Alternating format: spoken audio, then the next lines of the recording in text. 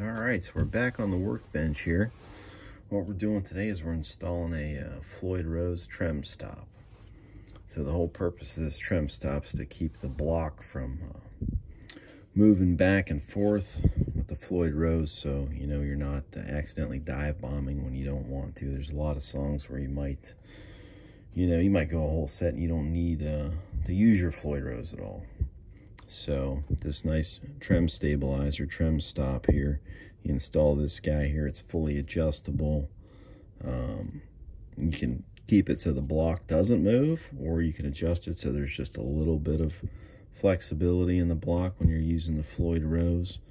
I say back in the old days, what they used to do is when you'd hear people say, we're blocking the Floyd Rose, they'd actually cut a wood block and shove it down inside the cavity to keep the Floyd Rose stable, to keep it from moving. You know, if you didn't want to use it, some people actually used to take gate latches, like this one right here, and put gate latches in there. This one's, way too big for this, but just to give you an example. So I don't know if the guys that developed this got the idea from this or not. But this was an old school method, just like, actually blocking the Floyd Rose itself with putting a wood block back in here. That's what they used to do. They used to mount stick a wood block in here, put one back here. Like I say, some old school methods, but, came a long ways. The guys that machined this here from Axe Slabs, this is a really nice precision machine piece here. So, when you've got a nice expensive guitar, or, just want to do a nice quality job, get yourself some quality parts here. So anyhow, this is what we're putting in this Charvel San Dimas we're working on here today. Now, I left two springs on here when I installed this, and I actually took the springs off. Just kind of give you an idea how I put this in. I lined this up with the center tooth on this claw right here to keep it right in the center. I pre-drilled the holes. I left two of the screws out here so I could kind of show you what I did here. So when I actually lined this up in the center with the claw, I took my little clicky pencil here, went ahead, made me some marks on there, and I got a 1/16 inch drill bit, which is just a touch smaller than the screws that were provided with this trim stop. I went ahead, pre-drilled the holes, and what I did here is I took a piece of electrical tape and I put this electrical tape on my drill bit to kind of give it a guide as when to stop drilling. So you can kind of see what I did here by using the electrical tape. Gives me an idea when to stop. So give you an idea here, you can see it's going to work out perfect for what we wanted it to do here.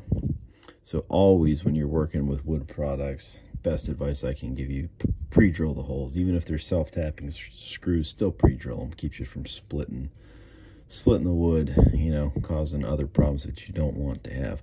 I went ahead and I put two of the screws in already here, just so I could show you guys here what was going on. Make sure when you're doing it that you've got a good, Phillips head screwdriver that actually fits, the size of these Phillips head screws that are in here. So you don't want to use one screwdriver that's too big, Phillips head, and strip out the heads of the screws. Just another tip there, don't do that.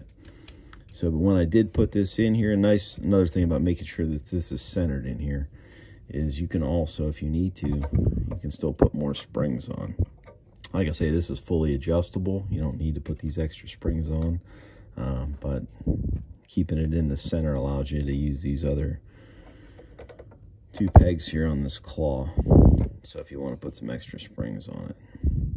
So again, pretty simple, self-explanatory how that works. You can adjust this. It's got two set screws on it, so if you do want the Floyd to actually float a little bit, it can still float a little bit. You can pretty much adjust it wherever you want. So really nice piece here by Axe Slabs that we're installing. So all right, that's basically it. Like I say, if you don't feel comfortable doing something like this, installing this trim stop yourself, take it to a professional and have it done. Overall though, if you're just careful, take your time, like I say, mark things out, pre-drill it. Pretty self-explanatory how it works. You know what I mean? All you're doing is this pin right here is keeping the block from moving back and forth. That's what's happening here. So the whole principle of it. All right, so I hope that helped out a little bit. Have a great day.